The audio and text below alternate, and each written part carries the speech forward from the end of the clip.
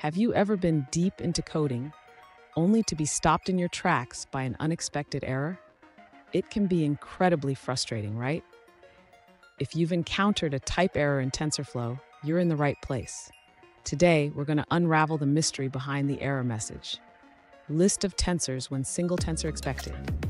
I totally get it. You're working hard on your TensorFlow project, and suddenly, an error pops up, leaving you scratching your head.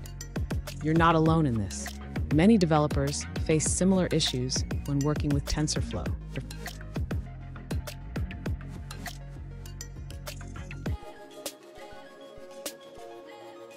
Let's dive into the specific question at hand.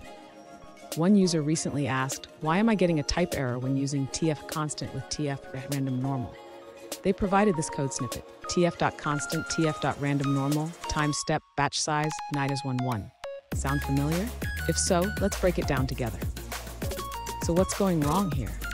The error message indicates that TensorFlow is expecting a single tensor, but it's receiving a list of tensors instead. This often happens when the input shapes or types are mismatched. Let's explore this further. And stick around.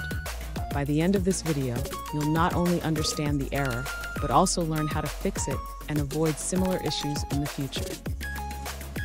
To address the type error, the user should first understand that the issue arises from the use of the tf.randomNormal function. This function returns a tensor, but it seems the user is trying to pass it directly into tf.constant, which expects a single tensor, not a list of tensors. Next, the user should ensure that the parameters passed to tf.randomNormal are correct.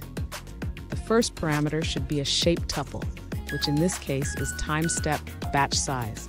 This should be fine, but let's confirm that both time step and batch size are defined correctly. Now the user can modify the code to ensure that the output of tf.randomNormal is directly used as a tensor. Instead of wrapping it in tf.constant, the user can simply use the output of tf.randomNormal directly. Finally, the user should run the modified code to check if the type error is resolved. If everything is set up correctly, the code should execute without any errors. Fun fact: TensorFlow was originally developed by researchers and engineers from the Google Brain team for the purpose of conducting machine learning and deep neural networks research. Now, it's a go-to tool for developers worldwide. Now let's look at the answers provided by other users. This user points out that the issue arises because tf.constant requires a single value or a list of values, not another tensor. They explain that you cannot create a constant tensor using another tensor as its value. Here's a pro tip.